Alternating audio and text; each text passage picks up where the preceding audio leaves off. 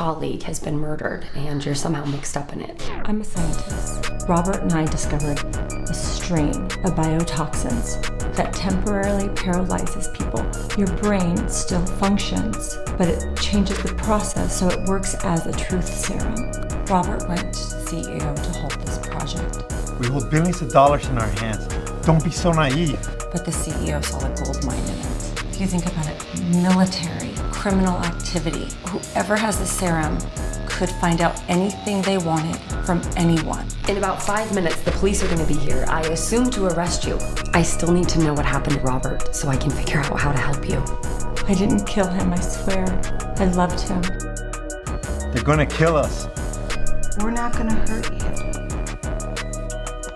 Sounds like a classic setup. I need to see your badges. That's not the police. I hate having the same conversation over and over. Where's the vial? They don't want you hurt.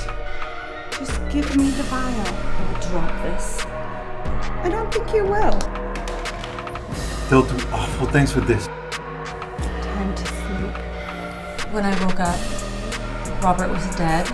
I was covered in his blood. Okay, stop. This is insane.